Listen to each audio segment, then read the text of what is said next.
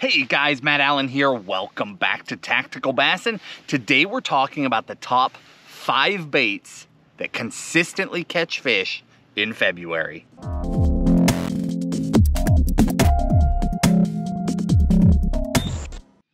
In most of the country, February is a transitional month. And what I mean by that is the beginning of the month is very much winter, the heart of winter. But somewhere towards the end of February, you end up with this transition into the very beginnings of the pre-spawn. Fish start behaving differently, start making moves into shallower water to feed. It typically happens around the full moon in February. That's usually when those fish begin that shift. So with that in mind, baits that work at the beginning of the month may not continue to work, and baits that would not work at all at the beginning of the month might be just crushing by the end. So I'm gonna give you I said 5, it's actually 6. You guys know I always give you something extra. I've got 6 bait categories for you. And then I'm gonna give you a couple of baits in each one at least, so you have some choices, but these are in no particular order, okay? So coming out of winter, first one up is going to be putting the glide bait back into most people's arsenal. As fish, I mean, like I already said, it's still winter time. There's no question. It's freezing cold. In some states, the coldest months are behind you. In other states, February is the coldest month. Either way, it's irrelevant because the fish know what's coming. And when that instant transition happens, it is instant. You will go from no fish in the shallows, none whatsoever, to fish everywhere. And it can literally happen overnight or over 2 nights. I've had so many times on Clear Lake where we'd be up checking those shallows, nothing, literally blanking, nothing. Catch 1, come back the next day, catch 20, come back the next day, catch 40.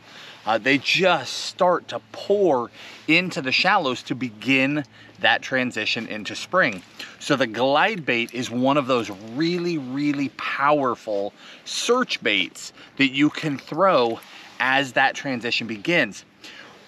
When you start to feel warmer days, not so warm that you could be out there in a t-shirt by any means, but when you're out there in your jacket and it's sunny and it's mid-afternoon, you take your jacket off to a hoodie and it's chilly, but you can do it, and then you start thinking, man, I could almost take this hoodie off. Not quite, but almost. That's go time. Pick up a glide bait, pick one of these other options up, and go shallow. Start searching. A glide bait is great because you can cover a lot of water very quickly, and it has huge drawing power. It will literally pull fish to the bait. So if you were finesse fishing, slow fishing, you have to be very methodical and land on those fish in cold water. But a glide, it's got enough movement and enough mass that it's worth their time, and the fish will rise to the bait. So one cast may cover a 10 or 12 foot area over and over. You can cover water very quickly doing that, where you would have to pick it apart with a finesse bait.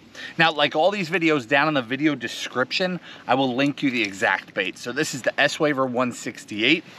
This is a G-Rat Sneaky Pete. These are very specific baits. These are the glide baits that I would trust. The Waver is a little bit smaller, Sneaky is a little bigger. Sneaky's also a little bit louder. So if you've got murkier water, if you've got a lot of cover, I go here, because this bait is tighter actioned and I get really whippy and aggressive and pop it and work it in and around cover. But if I'm covering more expansive flats, larger areas, especially with murkier water, I go to that one, just a 1-2 punch. Second is going to be a square bill, or I guess these aren't really square bills, but some version of a shallow crankbait. Now, as we come into February, I'm all about flat sides. As we transition out of February, I've transitioned to a normal square bill. But going in, That's Ott's Garage Crank, and I crushed them on this last winter as we transitioned into spring. Just a phenomenal bait, tighter actioned, works really, really well in cold water. The other one is this Spro. This guy, this Little John, this color specifically, I couldn't even tell you how many pre-spawn fish I've caught on this color. I don't even know. Hundreds? Maybe a lot more than that. I have destroyed them with that bait in that color. These baits, notice their profiles, two different sizes, but their profiles are extremely similar. Very similar actions with both of these. It's just a size difference. Both are awesome options as that water just barely begins to warm up at all, and they just barely begin to start making that transition. The other one, as we get to the end of February, see the baits will shift. So as we get towards the end of February, I switch to more of that traditional, fatter, rounder bodied square bill. This is a River to Sea Biggie Papa, specifically the cold-blooded color. Does that look familiar? I love that clear red in the spring, and we'll get a lot more into the red bait thing soon. I mean, reds, oranges, they're already showing up. But throwing that crankbait will allow you to cover water quickly, similar to a glide. It's even faster. You can be really aggressive, stop and go, pause it around cover. And then you can also stay really weedless, which is key. When these fish move shallow, I do mean shallow. If you throw in there and you snag up, you can ruin an entire cove when you take a boat in there. So by sticking with baits that are really weedless or that deflect really well off of cover or stay up in the water column, you don't risk snagging up and ruining an area. You can stay way back and make long casts because, again, these fish are just pulling into the shallows. They're not afraid to blow right back out of there. These are fish that are moving up. They have not been in the shallows with bass boats for months, right? Last fall, they'd been around boats most of the year, but now in spring, they're just moving up shallow. They're not as used to the boats on top of them. And if you come in on top, they can blow right back out. So be careful, stay back, and make long casts into the shallows with baits that can deflect and stay out of that cover. Next one, let's go jerkbait. I love throwing a jerkbait in the spring. My biggest jerkbait fish ever came on that bait right there in the spring.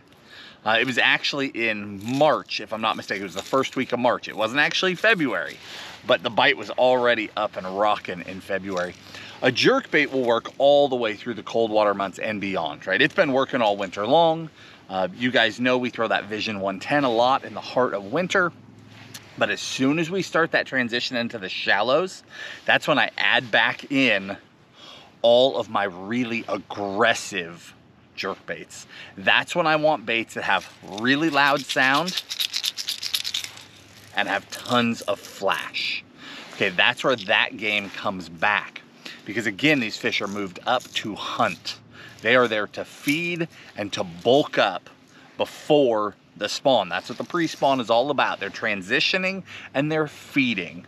So baits that will draw them, that will get their attention, that'll get a core response, that's where you want to put your time in.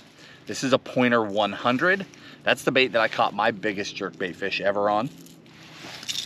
This, for the last, I don't know how many years, has been my absolute favorite jerkbait for fishing in that shallow when I want that flash. This is the Jackal Re-Range. Specifically, it's the 110. So Pointer 100, Re-Range 110.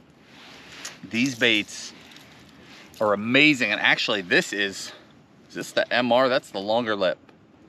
I want the shorter lipped guy. I honestly don't know when he's sitting here in my hand which one he is. I think it's a short lipped one. Either way, I'm gonna link the right one for you down in the video description.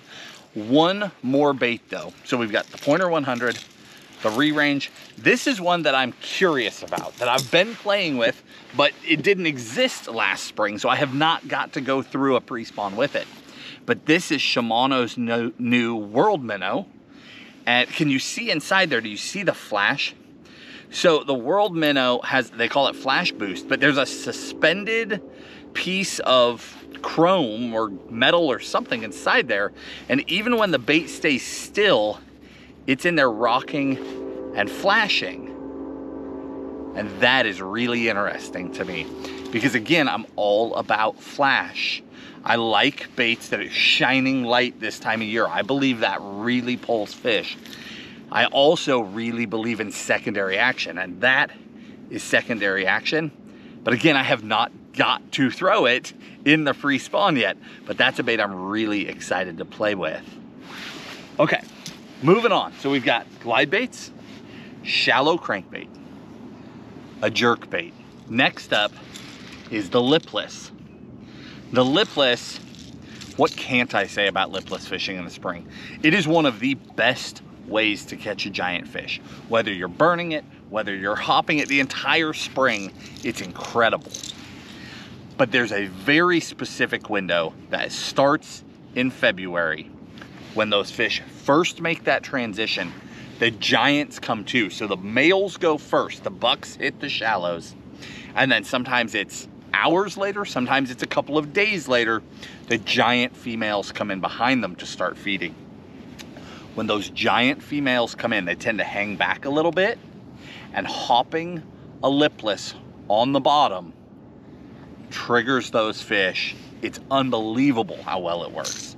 The bait that we've done it with for years is the Lucky Craft LV500.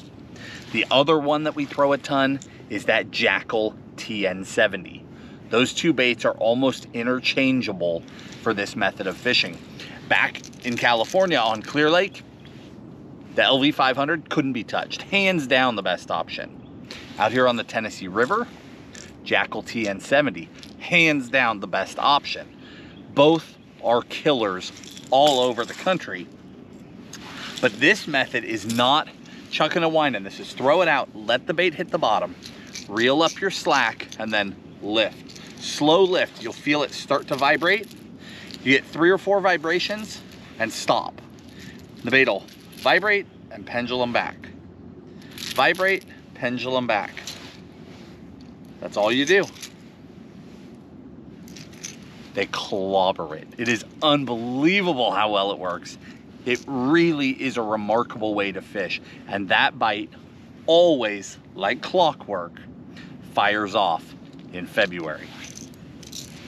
One more addition to that, and this is how we got to 6. My 5th choice, which we're actually doing as number 6 now, was easy. But when I started thinking about the lipless, I can't talk lipless without also talking about a blade bait. A blade bait is traditionally a cold water winter thing. Heart of winter, deep water, you know, smallmouth, spotted bass. In recent years, blade baits have come so far. Now they come in amazing colors with amazing detail, and as a result, they fish basically year-round. Their ability to catch fish consistently has branched way out of winter and straight into spring. During this transitional time and all the way into spring, we mix back and forth between a blade and the lipless. If there's a lot of people throwing the lipless, set it down, try a blade, because the blade is silent. That's the big difference. See how thin a blade is? It's literally a piece of stamped metal, and then it's got weight on it, but it does the same thing. Vibrates up, pendulum down, vibrate up, pendulum down. The two that we use, this is the Megabass Dyna Response, and this is the Demiki. These two, just like the Jackal and the LV, interchangeable. This one is way more aggressive, a much harder vibration. This one, because of the tail, is a tighter vibration. We have absolutely crushed them on both. We keep both in the boat at all times because you don't know on a given day which one they will eat. If I'm going out on this bite, I'll have a TN70, an LV500, a Jackal, and the Megabass all tied on, and I'll go out there and just switch between them until I find the standout, and then I set all the others aside and just go with that one for the day, because it really does change day to day. But that blade bait is another killer option, and I couldn't skip it, and that's how we got to 6. Now, last but not least is the A-Rig. The A-rig works in the fall, it works in the winter. It crushes them during the transition into the pre-spawn. Absolutely crushes them. Just like a glide or a crank, you're covering water. You can do it quickly. It has large drawing power. I fish bladed most of the time because in most lakes, not all, in most lakes, you're going to have flow in spring. It's going to get murky. You'll have days where it's murky, days where it's clear, then it rains, it floods, it goes back to murky. It's a mess. So I tend to throw bladed. But if you've got clear water, immediately lose the blades and go to non-bladed. But this is the tactical flex rig. This is our rig that we did with Hog Farmer. It's a 6-wire rig. And we've talked about this before, but when A-rigs came out and got popular and we got good at throwing them, there were days when a 5-wire would completely outshine a 7-wire and vice versa. One would be way better than the other. So ultimately, we ended up making 6-wire rigs because it's that perfect storm in between where it just seems to catch them all the time. So 3 hooked baits, 3 dummy baits. The dummy baits sit higher and farther forward. The hooked baits sit lower and farther back. They literally never bite, these 3, ever. I never get short strikes on these. If it's set up properly, they always eat the hooked baits. But the A-rig, cover water, fish it fast, pump that rod, work it aggressively, really aggressively, and you can draw incredible feed responses from fish and sometimes catch them 2 and 3 at a time. Again, February is transition. It's going to start out cold and slow. Your winter techniques you're still applying, but the second you feel that warmth yourself, start searching for fish in the transition. And if you never feel that warmth, wait for that full moon, start searching for it right after that. A lot of times that will get them to start making the move. Even if there's no change in the conditions, they just seem to know it's time to start cycling forward, and it just starts happening. Again, down in the video description, I'll link the baits. It's supposed to be 5 baits. Really, it's 6 categories and a fair number of baits, but I'll break it down by category, keep it really simple for you, give you our favorite colors for each bait so that you can fish with confidence. If you guys enjoyed the video, hit the like button, subscribe to the channel, and we'll talk to you soon.